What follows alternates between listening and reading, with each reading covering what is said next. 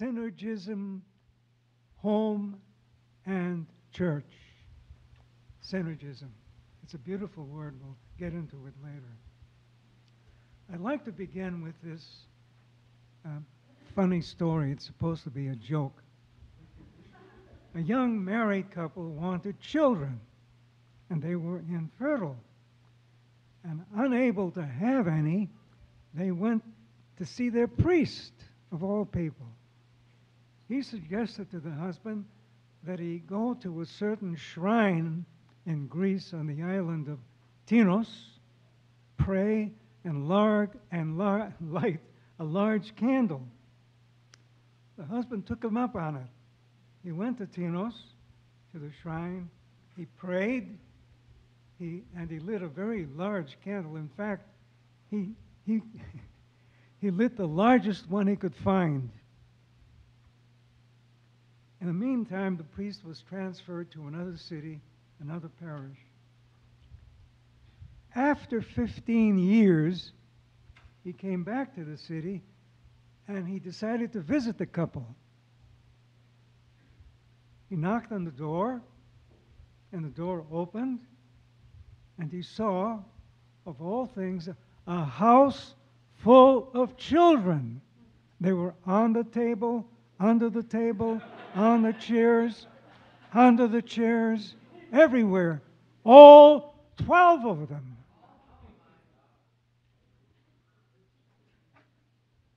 So, greeting the wife, he exchanged a few pleasantries, and he asked to see the husband.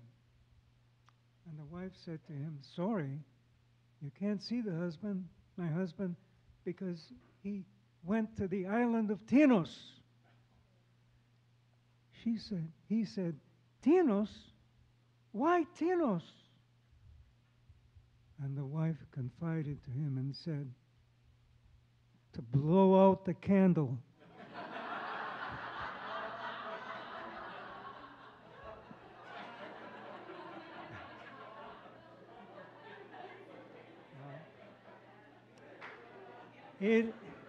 It has been said that children are a great blessing. They are indeed. They're a great comfort to you in your old age, and they help you reach it sooner too.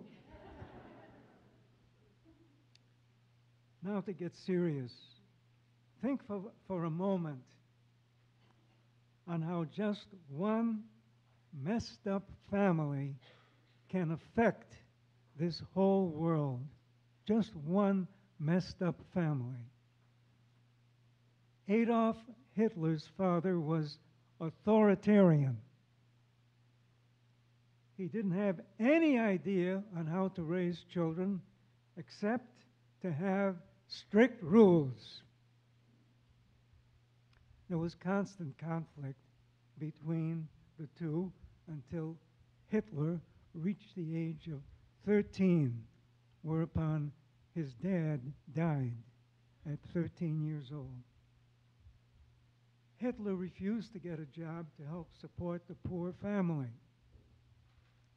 And desiring to be an artist, he wandered off to Vienna, a vagabond at age 19. All through these critical years, Hitler was developing the theories that led to the Third Reich and to the Second World War that cost the world close to 50 million lives. 50 million lives. So we ask, what if Adolf Hitler had a father who knew how to train and discipline his child? What if he had a caring Christian family?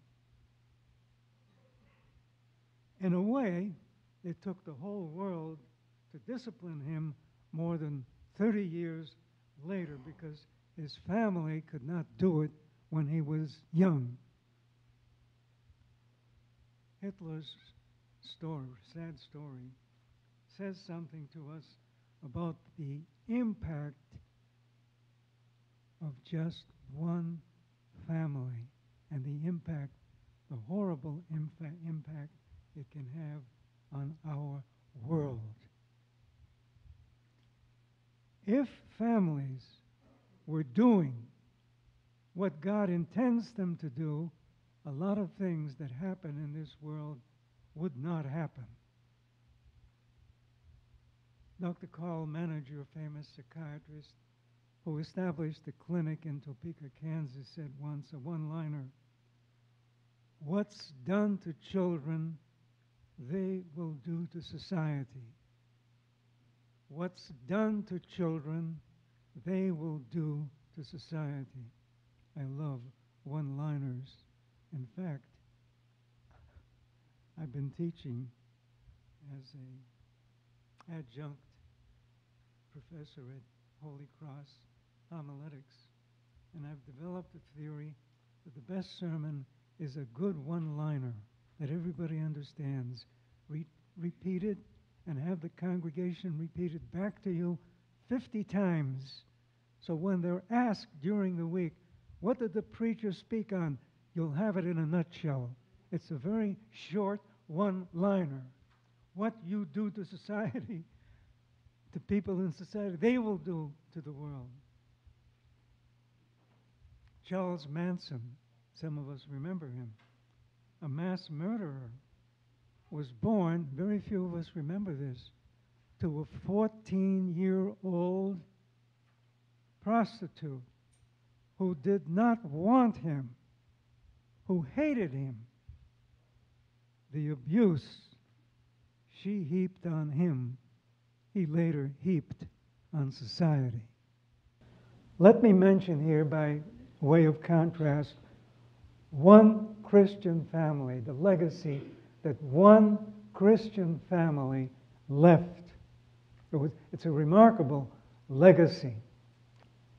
They had 11 children to whom they passed on a godly heritage through 2 or 3 generations. Their offspring grew up very close to the church. They practiced family prayer at home and read the Bible together as a family.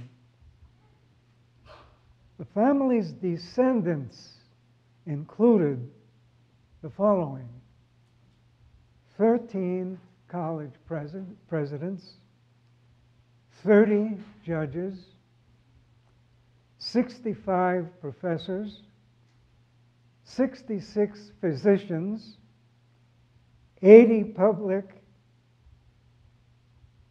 officials, and 100 attorneys. Contrast this family with that of Hitler and Charles Manson.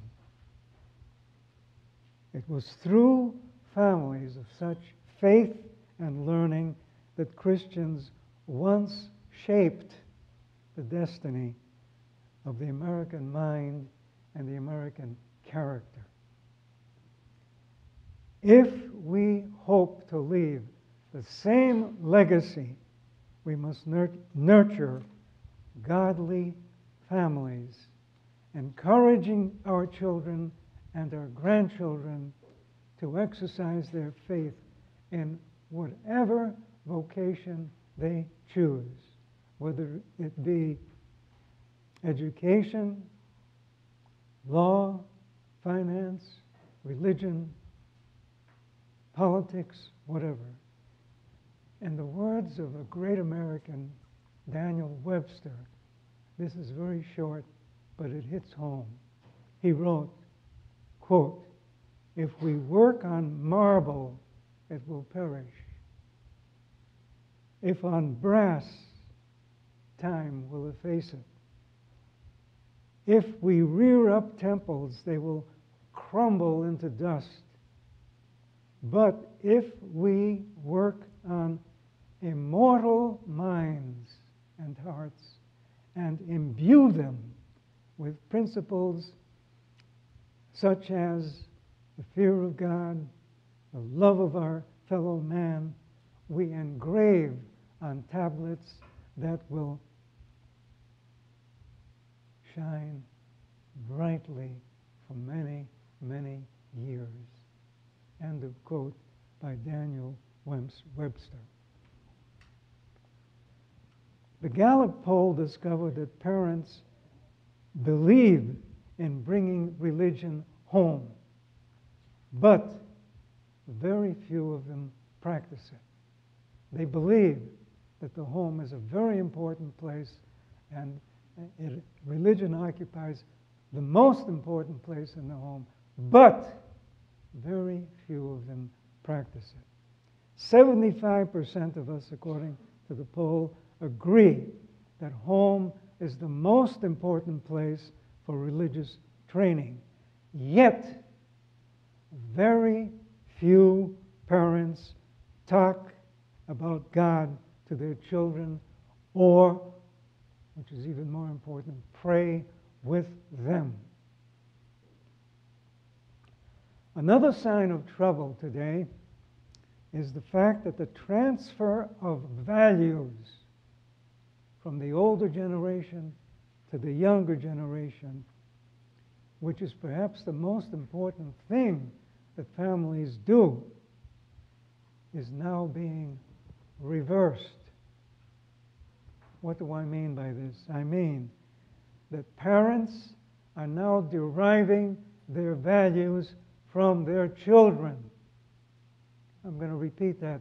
Parents are now deriving their values from their children, instead of children deriving their values from the parents. Contrast this with what Father Harry Pappas mentioned, the Old Testament, which says, yesterday, he spoke on the Old Testament, quote, "These words which I command you this day shall be upon you, and you shall teach them diligently to your children. And you should talk of them when you sit in your house and when you walk on the way, so that when your son asks you in time to come, 'What's the meaning of these testimonies and statutes and the ordinances which the Lord our God has commanded?' then you will say to them that we were Pharaoh's slaves in Egypt, and he brought us out." Close quote. Now that's very interesting, because Moses is speaking to all parents in these verses. He's telling them that, first of all, God's word has to be, quote unquote, on their hearts, because they cannot give what they do not have. So this method that's outlined for us in the Old Testament includes all kinds of informal, spontaneous conversations which occur during the many experiences of family life. Every day, God gives us countless choice opportunities to relate the Word of God to the lives of our children. And when your son asks you in time to come, "What's the meaning of this?" In other words, who made me? Who made the world? Who is God? Where is God? What does he expect of me? The parents, says Moses, not the priests, not the church, not the Sunday school. The parents are to respond to these questions. And yesterday I attended 4 workshops. One of them was by Dr. Anthony Vrame, who conducts the religious education program for the Greek Archdiocese. And in a sheet that he passed out, he quoted on this sheet Luke 1:46 to 55, Mary's confession of faith in God. And it goes like this. It's a beautiful confession. My soul magnifies the Lord, she said, and my spirit has rejoiced in God, my Savior. This is for people who deify Mary. My spirit rejoices in God, my Savior. Let's never forget that. For he has regarded the lowly state of his maidservant. For behold, henceforth all generations will call me blessed. For he who is mighty has done great things for me. And holy is his name, and his mercy is on those who fear him. From generation to generation, he has shown strength with his arm. He has shattered the proud in the imagination of their hearts. He has put down the mighty from their thrones. He has exalted the lowly. He has filled the hungry with good things, and the rich he has sent away empty. He has helped his servant Israel in remembrance of his mercy, and as he spoke to our fathers, to Abraham, and to his seed forever. Amen. So Dr. Vrame, after quoting these words, and that's the longest sermon, the longest quote of Mary that's found in the Scriptures, because all the others are very, very short. And of course, the shortest of all her responses to God is what? One word. Fiat. Let it be done according to your will. Γεννηθήτω το θέλημά σου. And he asks, imagine Mary singing this hymn more than once around the house as she was doing housework when Jesus was young, a young child.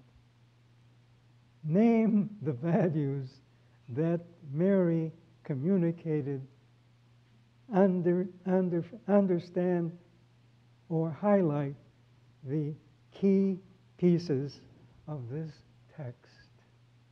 Imagine little Jesus praying around the house and Mary singing this beautiful hymn constantly, and he hearing it. It's unbelievable. For me, Mary said many beautiful things in the Bible, but one of the most beautiful things, it's a one-liner, by the way, and I happen to love one-liners. She said to Jesus at the marriage in Cana of Galilee, she said to the servants, do whatever he tells you. Do whatever he tells you. I think those are the best words she ever spoke, next to fiat. The topic of this discussion is synergy, church and home. A very important word in Orthodox spirituality is that word synergy. It's a Greek word. Orthodox theologians use this New Testament Greek word synergy to express the biblical meaning that God does not force his grace, his love upon us, but guides and strengthens us after we submit to his will. After, not before. And this is why he waits for Mary to say, fiat, let it be done. Synergy is derived from the Greek word synergi, fellow servants with God, used by St. Paul, in 1 Corinthians 3:9. It comes from two Greek words, syn, meaning S-Y-N, with, and ergon, meaning work. So we cooperate. He works with us, we work with him.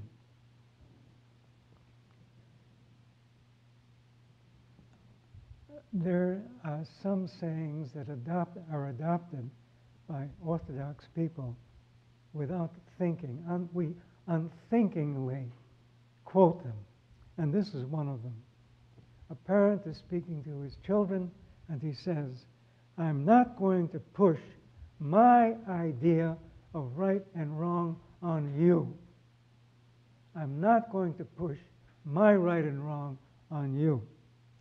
How many parents, Orthodox parents, have bought, literally bought this pagan philosophy of life, lock, stock, and barrel? First of all, I'd like to say in rebuttal that this philosophy, this way of thinking, does not involve pushing anything.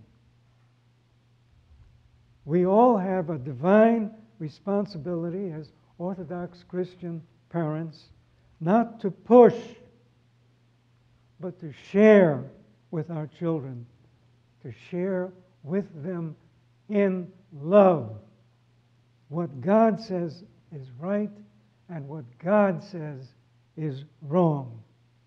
It's when we don't share our Christian values that our children get into trouble. Secondly, we are sharing not my idea of what is right and wrong, but God's standard. St. John Chrysostom, for example, calls on parents to, quote unquote, train their children in virtue.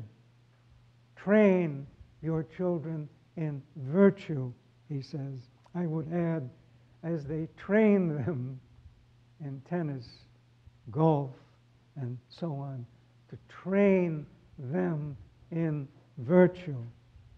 Above all, he says, they should pray together, read the Bible together, recite the stories of saints together, to all of this to provide good examples with which they can counteract the many bad examples they encounter in the world. One high school principal said this one-liner: "Too many of today's children have straight teeth and crooked morals."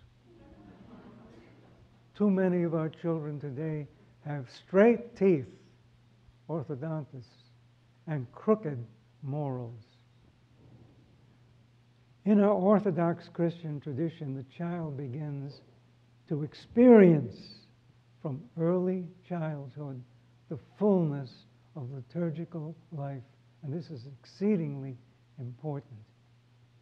He kisses the cross. He tastes the Holy Eucharist. He or she lights candles. He or she kisses icons. He or she says the magic words of prayer with the parents. These are excellent, superbly excellent practices. The child is beginning to catch the faith from his or her parents. But, it's a very important word, but, in fact, as one Secretary of State instructed his translator, you may translate everything loosely, but when you come to "but," I want a very literal translation.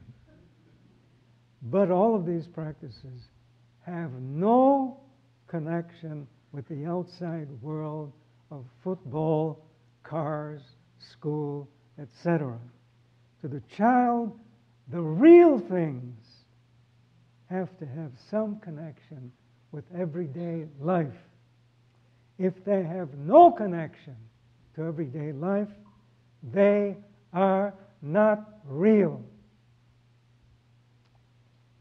But when the child sees the same icons he sees at church at home, and he smells the same fragrant incense that he smells at church at home, and hears the priest reading the same Bible that his father reads at home, and sees the parents who pray at church praying at home, then some very, very critical things begin to happen. Because faith, when brought home and practiced at home, becomes real to the child. Faith, when brought home and practiced at home, becomes real to the child. So let the child kiss the cross, taste the Holy Eucharist, kiss the icons, light the candle, say the magic words of prayer before bed and meals. Only let him or her say them with mom and dad at home and at church. One of the items that Dr. Graham passed out yesterday in his workshop is the following. How often do your children see you reading the Bible, reading religious literature, saying a prayer by yourself, talking about the role of faith in your life,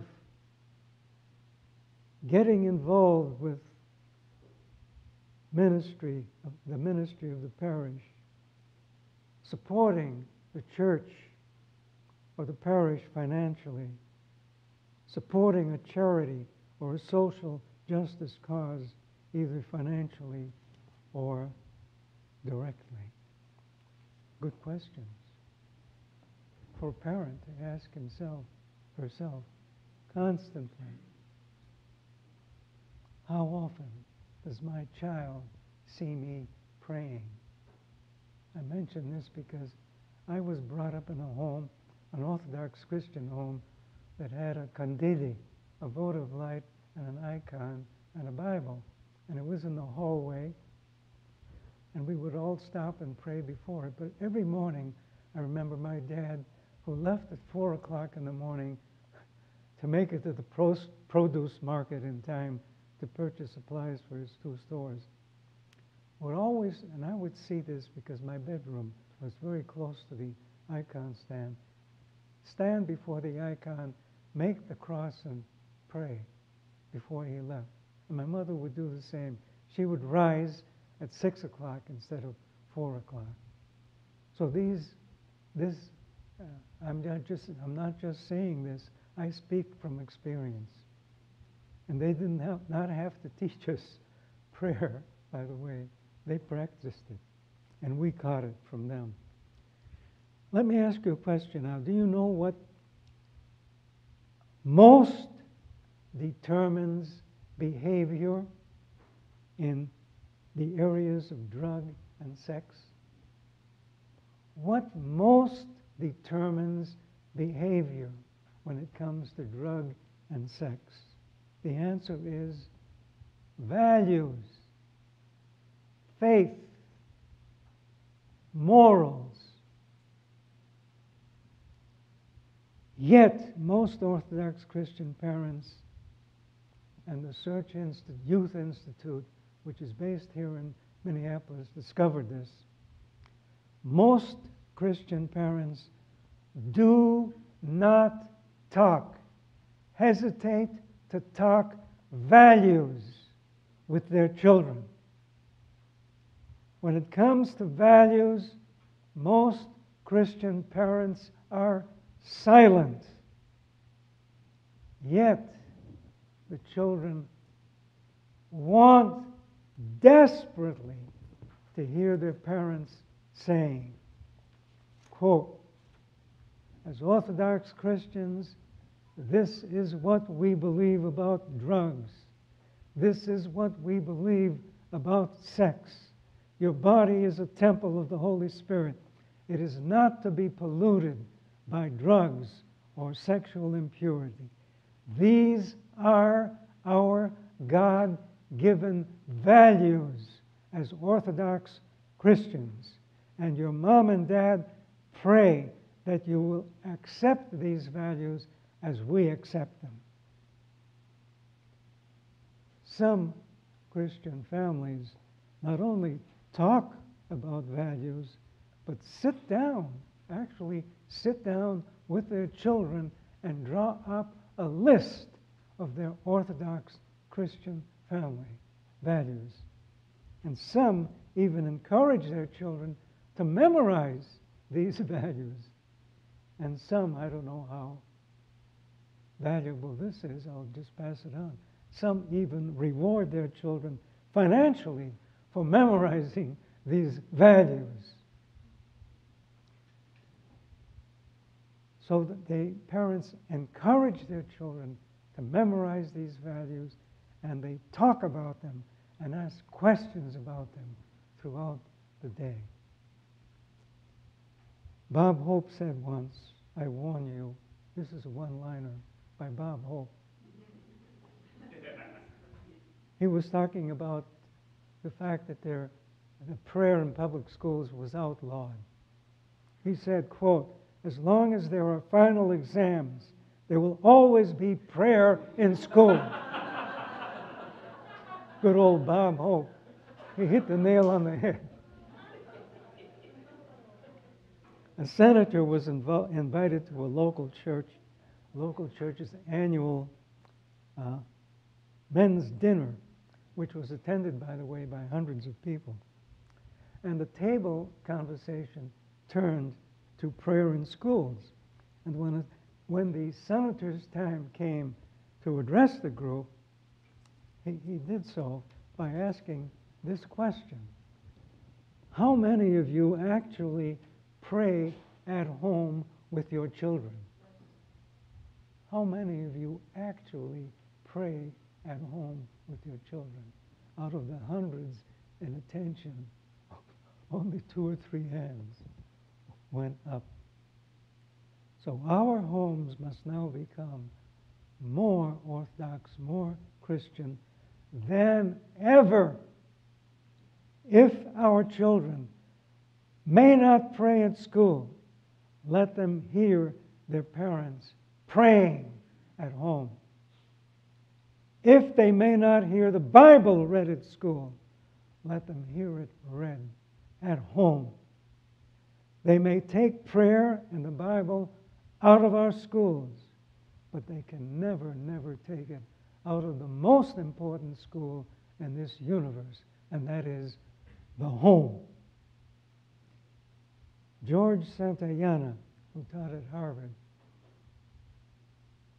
came out with this one-liner that I wholeheartedly agree with.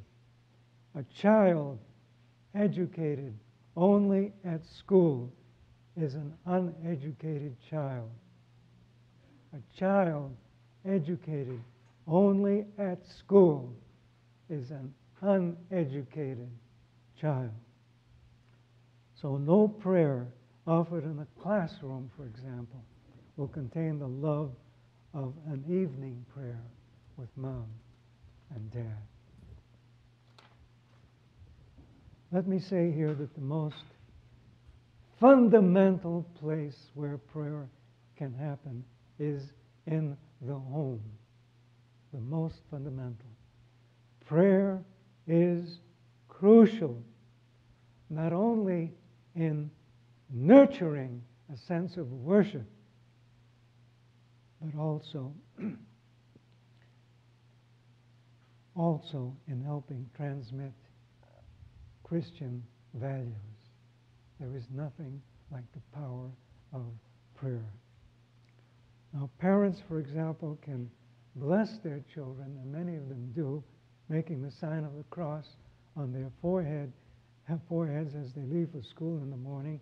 They can embrace them, they can kiss them while they're still in their embrace. And the embrace itself will express a real, warm, personal love for them, both God's love and their parents' love. As one child said, "I need a hug, Mom. I used up the last one." I love that one. Father Andrew Greeley, a Roman Catholic sociologist, author of many books, I think he died very recently. He said once that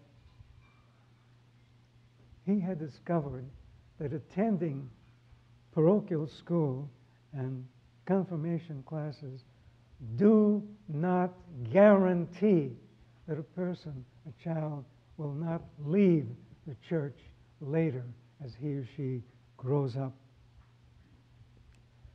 What really changes a person, said Father Andrew Greeley, and keeps him coming to church all his life is not attending parochial school or confirmation classes, but the fact that there was someone in that child's life who knew God personally, loved God unconditionally, and who himself had a personal relationship with God.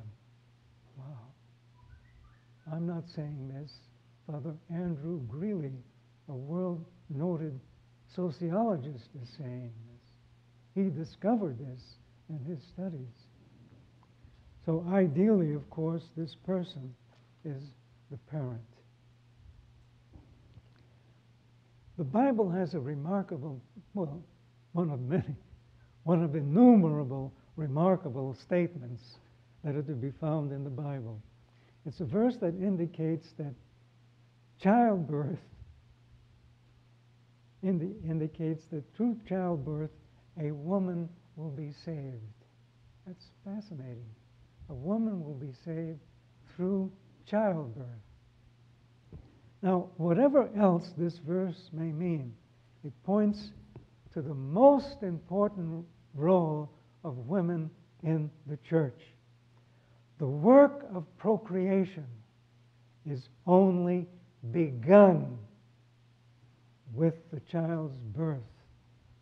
Procreation does not end with childbirth. Parents continually create life, continually create personality in their children. How? Through the kind of family, faith, atmosphere they provide at home. Hence, through childbirth, a woman shall be saved. I ask, is there any task more sacred, more exalted than this one? Mothers have the awesome privilege of being able to save the world through this kind of childbirth, nurturing, and rearing. Yet, feminists today are seeking to get the mother out of the home, away from her children, and into the firehouse as a firefighter, into the police precinct as a gendarme, and even into the army as a combat soldier. With nobody at home, do we have to wonder why society is disintegrating? In his letter to the Romans, St. Paul, in Romans 15:5, says, "Greetings also to the church that meets in their home." In Greek, it's called ekklesioula, the little church in the home. Even today, the home is called in Greek by that word, ekklesioula, the little church. The little church is established as such, as a little church, by two sacraments in the Orthodox Church. First, the sacrament of holy matrimony, by which the couple is literally crowned as king and queen of the home. And secondly, by the sacrament of holy chrismation, by which they receive the Holy Spirit and are crowned, are received into the royal priesthood of believers, in effect as little priests in the home. St. Clement of Alexandria wrote in the 13th century this one-liner. He said, "Marriage is more than human. It is a microvasilia. It is," he said, "a miniature kingdom, which is the little house of the Lord." A miniature kingdom. So I repeat, it takes not one but two sacraments to ordain parents to serve as priests in the home: holy matrimony and chrismation. St. John Chrysostom says, marriage is the union of man and woman that creates the little church, the ecclesiula. So our purpose as parents is to create a miniature kingdom of God in our homes, hence the crowns in the sacrament of matrimony. But the old excuse has always been and still is, but what do we parents, what can we do at home? What do we know? How can we teach our children what we ourselves don't know? How? And the answer is a very simple one. You don't have to know anything. You can learn. You can go out of your way to learn about other things in life that you know about, know nothing about, but are very interested in, such as golf, right? Tennis, right? There are books written called Golf for Dummies, Tennis for Dummies. So if you're really interested in tennis, you'll buy one of these books and you'll soon become an expert. So excellent books are now at our disposal to show us some of the many things we can do at home with our children. It's here in black and white. How to make God real in your home. How to make Him real. Everything is outlined for you. You don't have to know anything. You can become an expert by reading books such as that. And parishes, I repeat, this is very important. Parishes need to plan seminars and workshops for parents to show them specifically how they can use a book like this and the ideas that come from this book in the home. It's not a matter of knowing. It's a matter of interest. It's a matter of learning. It's a matter of growing. It's a matter of prioritizing and putting first things first.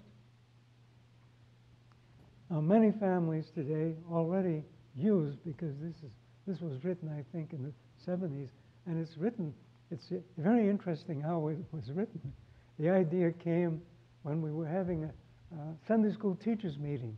The parents and the teachers were complaining that kids don't come to school, and we started talking and brainstorming the fact that how many hours, if they do come to school, do they spend in church on Sunday? Maybe 1 hour? How many hours do they spend at home? 168 hours. So what can we do in 1 hour to make up for the 168 hours that they're at home? So we have to enlist the help of the home. And that's why this book was written. Now, you can use this book. The home is the first and the most important church that the family will ever use. If they do not feel the presence of God at home, chances are they will not feel the presence of God anywhere else. We must make a deliberate and concerted effort to create a sense of the presence of God at home. The simple exercises outlined in this book will help each family to enjoy, to bask in the presence of God all week long. Often, we mistakenly feel that the church and the Sunday school exist in order to create and foster a sense of the presence of God in the lives of our children. Parents feel that the church school will take care of their child's religious faith and that they themselves have to do nothing but sit back and play tennis or golf. We forget that the church can only supplement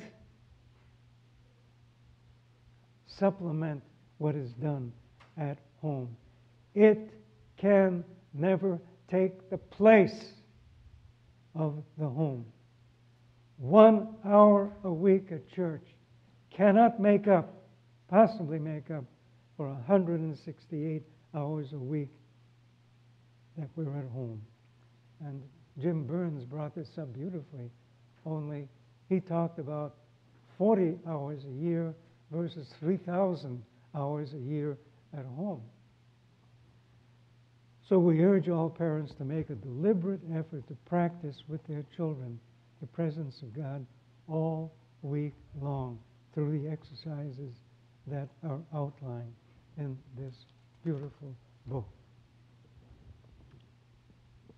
This is a true story, by the way, and it's a magnificent story because it shows how the Holy Spirit is active today. One morning, a little girl asked her mother a very surprising question. And the question was, Mommy, it's a loaded question, by the way.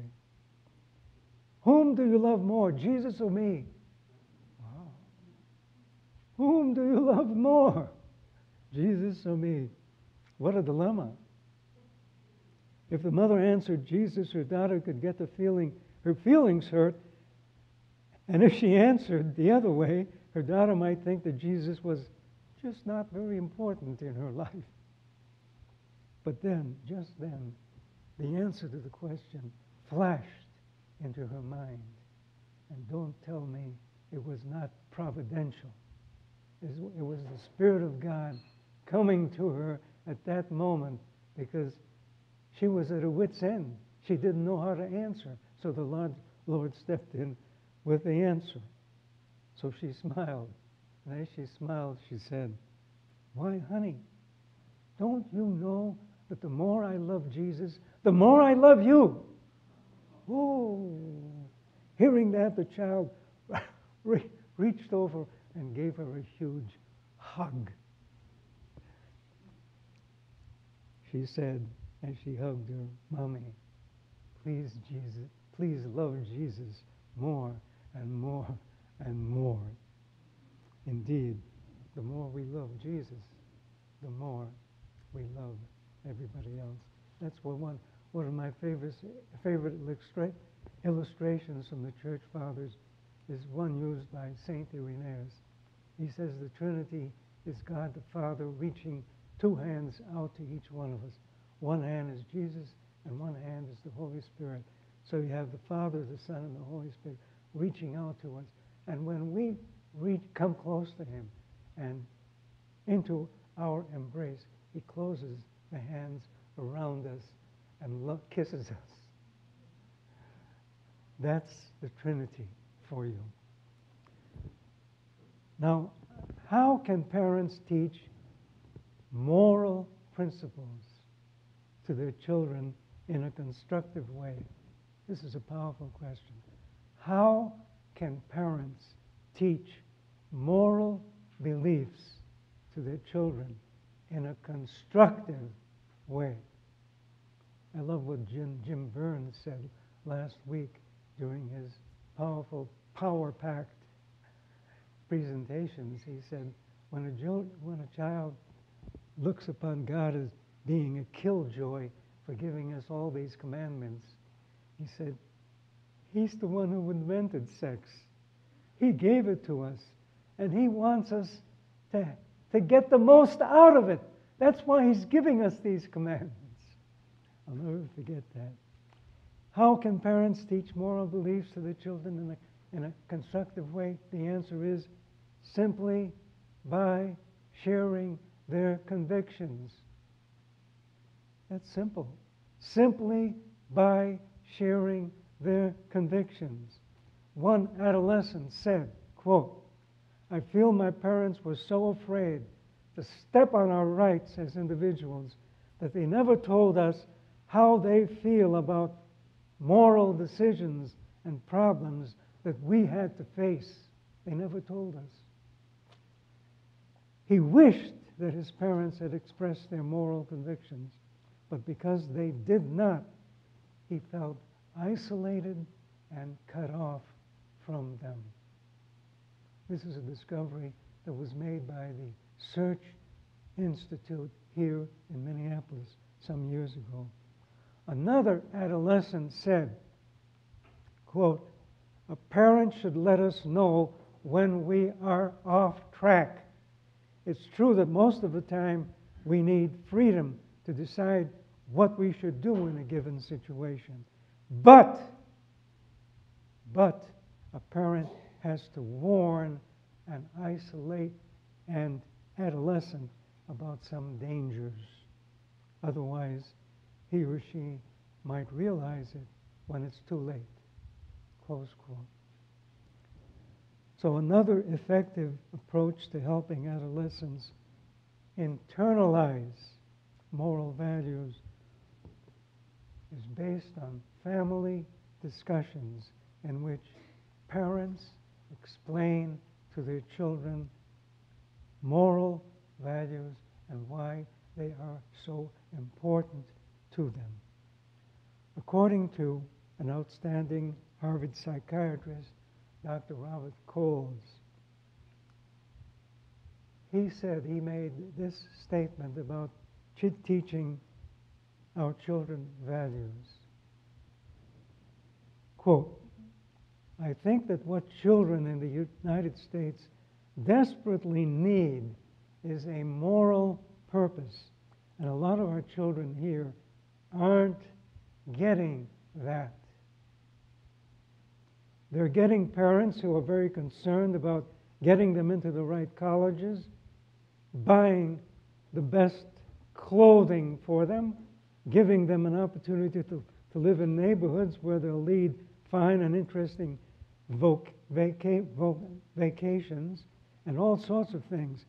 Parents work very hard these days, and they're acquiring things that they feel are important for their children.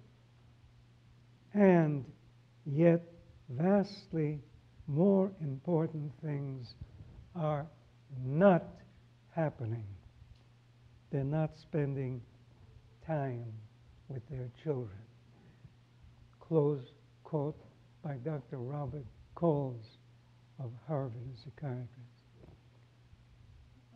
Father Harry Pappas delivered a marvelous lecture yesterday on the Old Testament and the Old Testament views on raising children. And I remember something I read many years ago about the most important piece of furniture in a Hebrew home in the Old Testament. The most important piece of furniture in the Old Testament home was the family kitchen table. The family kitchen table was the most important piece of furniture. Why?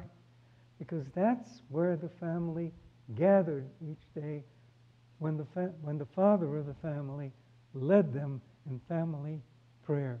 And when on Friday evening they would celebrate that famous Paschal feast, the whatever it's called, I forget now. Now, how often, Dr. Vrame asked, how often does your family have dinner together at home at the table? And how often does this dinner begin with a prayer?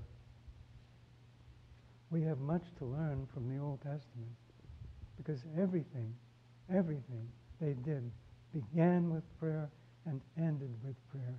And I live in a Jewish neighborhood, and right now they have put up booths so that they spend some time in the booth each day to remind them that their forebears on their 40-year journey from Egypt to the Promised Land lived, had no homes. They lived in booths. So it's so important. And I remember that bringing up our children, we always met after the family meal. We would not leave the table. We would stay there. We would use a book. I think it came out in 2 volumes. It was entitled Little Visits with God. It had a story and then questions on the story. And we would start a conversation on the teachings that came to us from that book. So there was a lot of good family conversation taking place around the family table. And this was not new. It came to us from the Old Testament. And the New Testament comes out of the Old Testament. So the family table is an exceedingly, exceedingly important piece of furniture. Now a few words about internalizing the faith through love. Internalizing our faith through love. Studies have shown that children learn from those they love.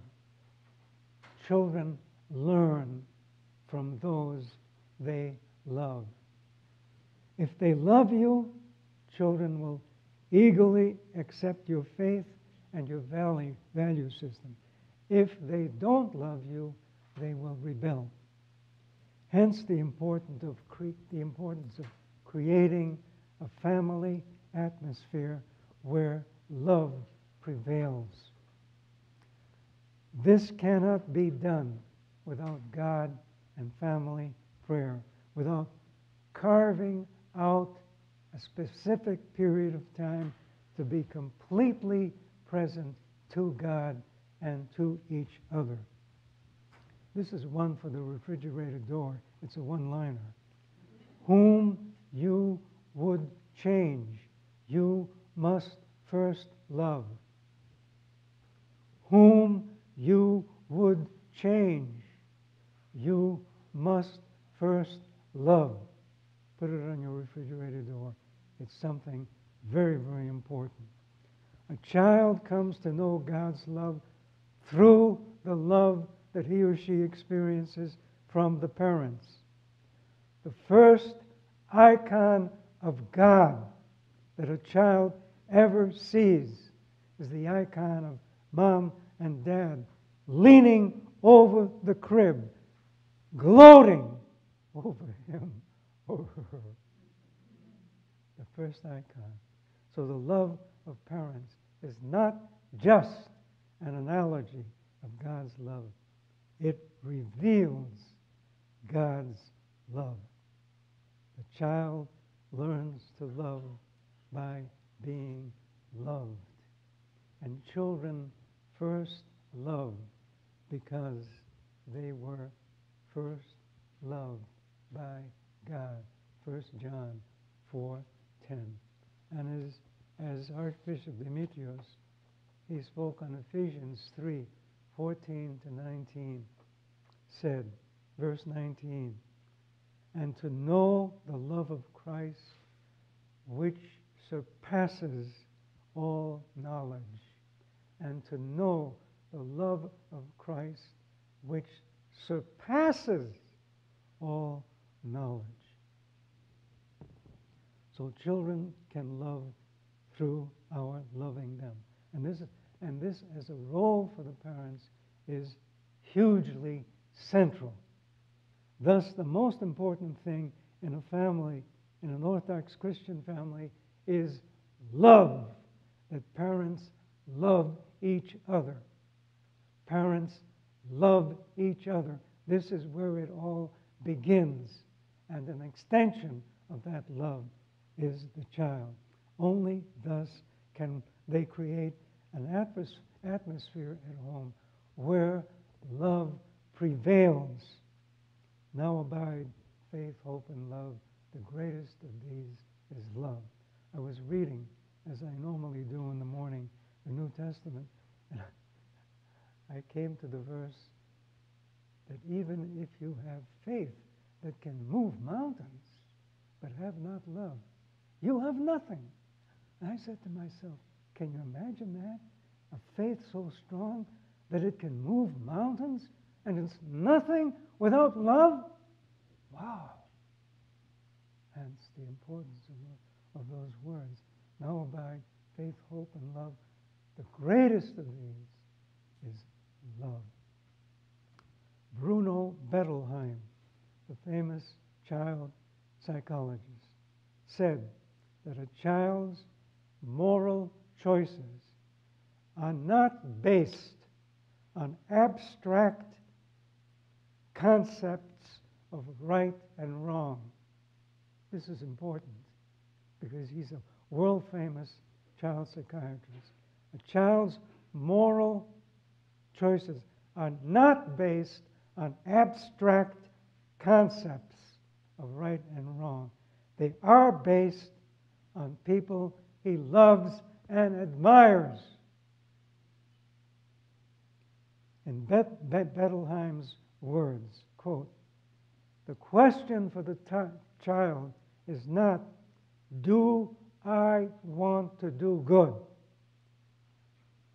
But whom do I love and want to be like?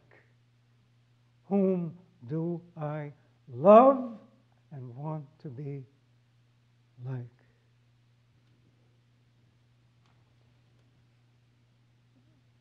Every one of us is of course, the Bible tells us this and we believe it, is an icon of God, an icon that has been damaged through sin. So every one of us is like an image of God, an icon of God, albeit damaged by sin. But if I were given an icon that was damaged by sin or time or circumstances or human hatred, I would treat it with great reverence and tenderness. I would pay attention not to the fact that it has been damaged. I would concentrate on what remains of its beauty. This is exactly what we must learn to do with people, especially with our children. Every one of us, no exceptions, is a damaged icon who has not been wounded by sin or suffering or hatred or excessive criticism. We must learn to look and look and look until we come to see, by God's grace, the inner beauty of the image of God in each person, however marred.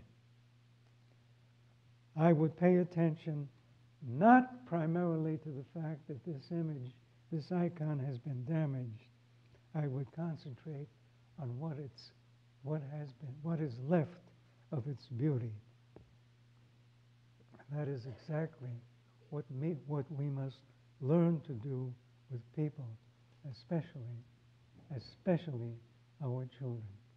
For who has not been wounded by sin or suffering or hatred or excessive criticism?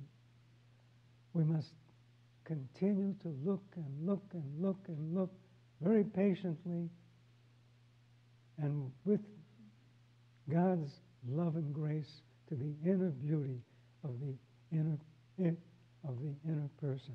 Each person then, only then can each person begin to help that inner beauty to blossom and to show forth.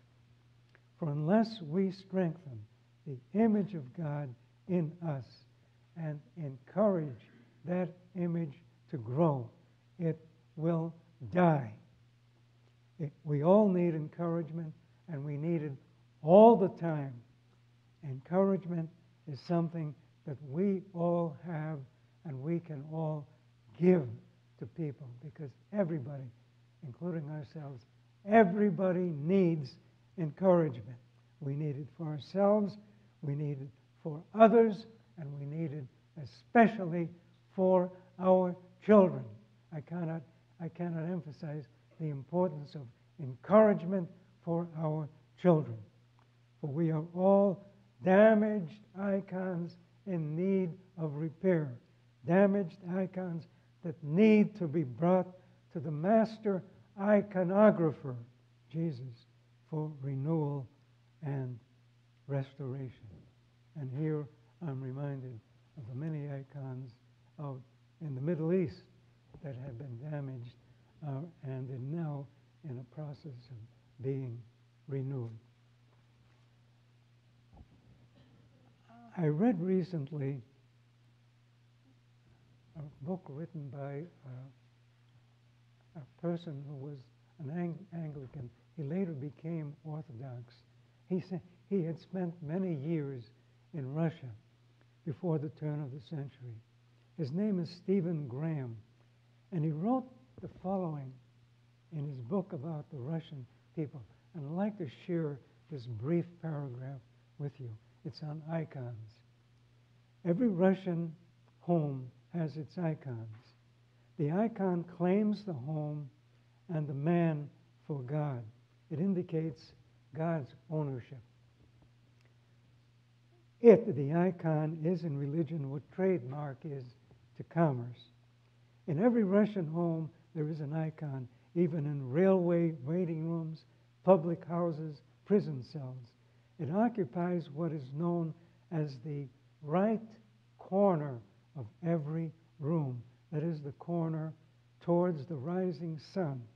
It is not strictly proper to sit with one's back to it, and indeed, peasants' tables are often arranged so that it is impossible for one to sit with his back to the icon. He says, if you sleep in a Russian home, the icon with its votive lamp before it looks down upon you all night long. In reverence to the icon, you remove your hat when entering a room. It is a sign that God is in that room with you. It owns the room, or rather is a presence. God is a presence in that room. Outside, he says, are the sun, the moon, the stars.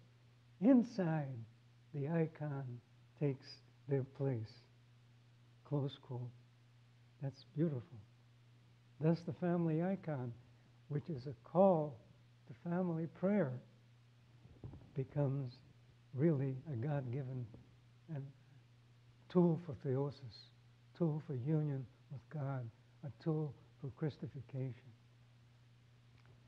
It seems that today everybody has left the closet. Everybody's out of the closet. You hear that expression quite often.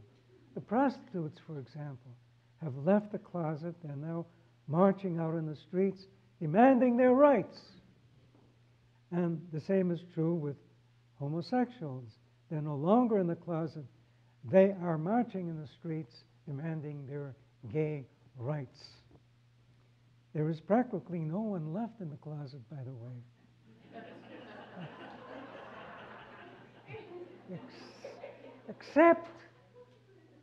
Except a large group still hiding there in the shadows of darkness. And you know who that group is? They're the Christians. We're still in the closet. They are practically the only people left in the closet, by the way. They are afraid to let the world know that they are followers of Jesus. They hide their faith in the shadow of the closet. While the Christians are in the closet, the atheists and the humanists, secular humanists, are out turning the world upside down. And I mean that literally. The Bible talks about Joseph of Arimathea. He was a closet Christian. Christian, but the Bible says he was a Christian who, quote unquote, took courage.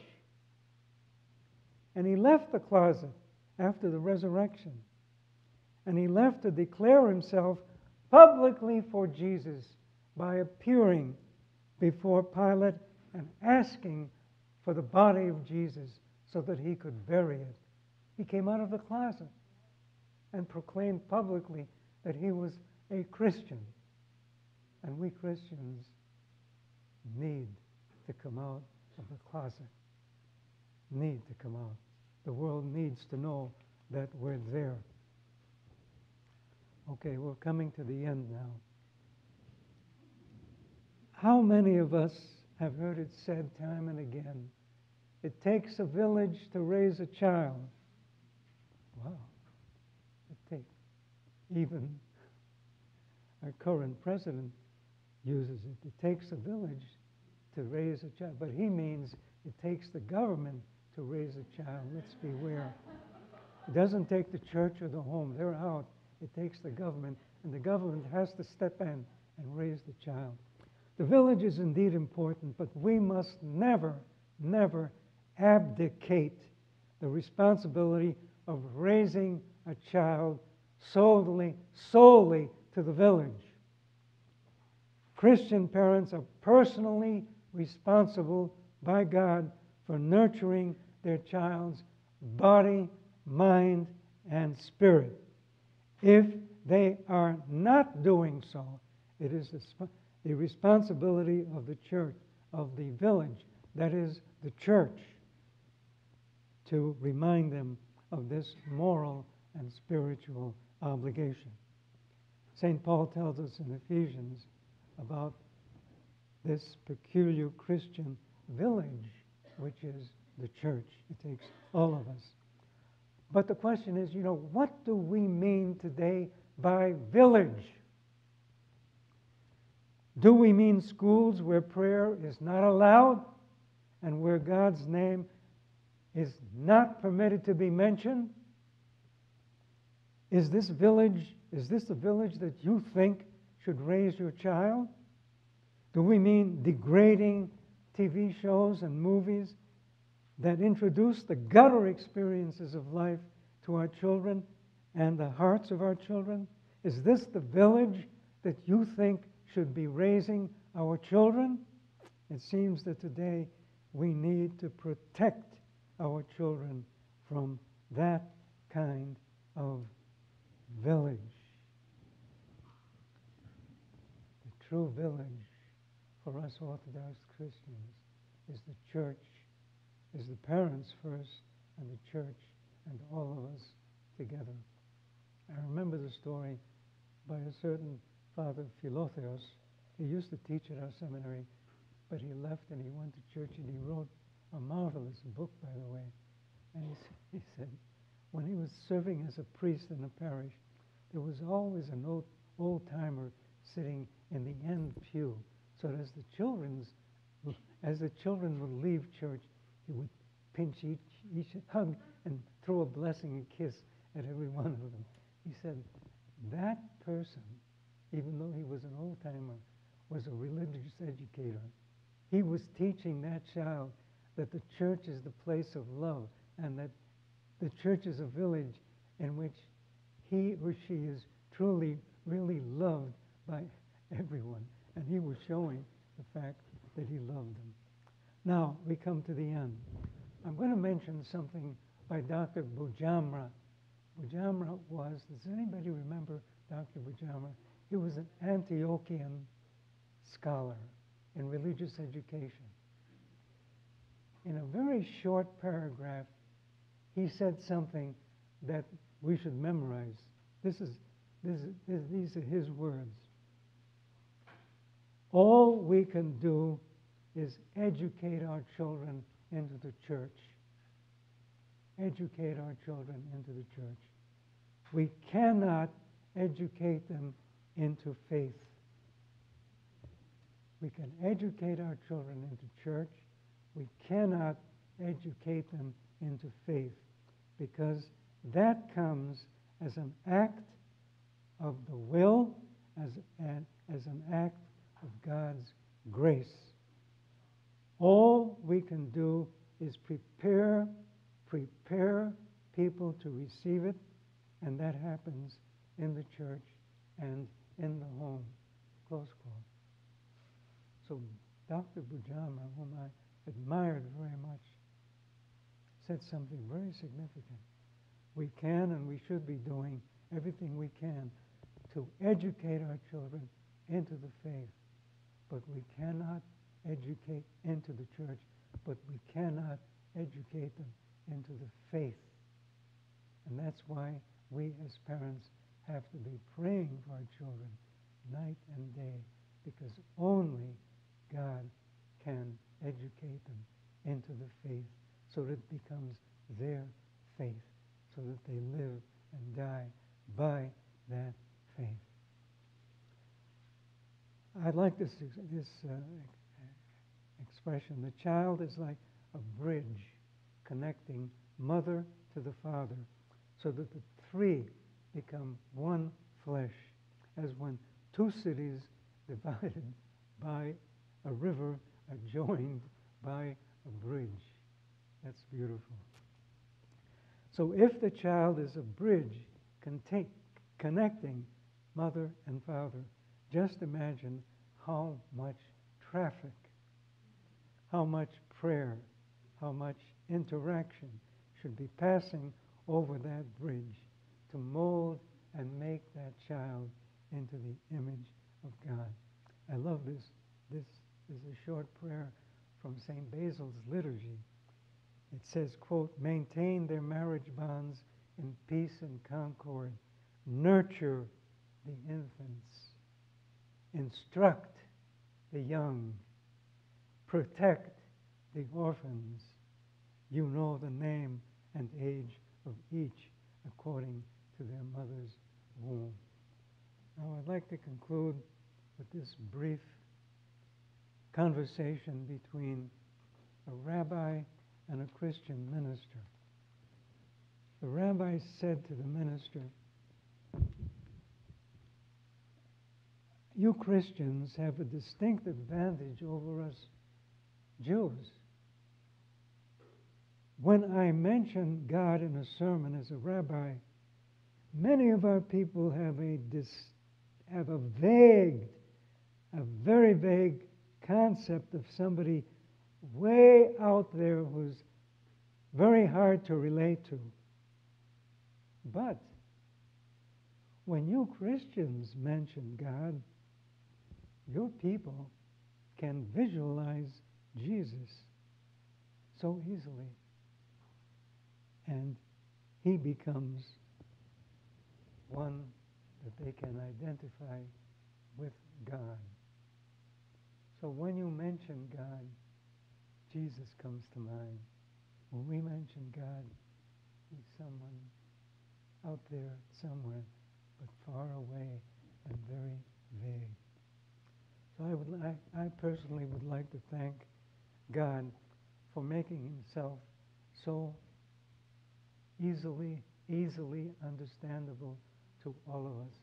And when it comes to sharing him and confessing him to our children, it becomes much easier because we have a marvelous example before us. The Lord Jesus Christ himself, whose love for us surpasses all knowledge. So when we come to the kernel that expresses the meaning of the New Testament, John 3:16, God so loved the world, personalize it. That's too extensive. He means that his love is a worldwide love, but it means also that it's a very personal love. God so loved you by name that he gave his only begotten Son, so that you by name might not perish but have eternal life with him in heaven. Thank you for bearing up with me.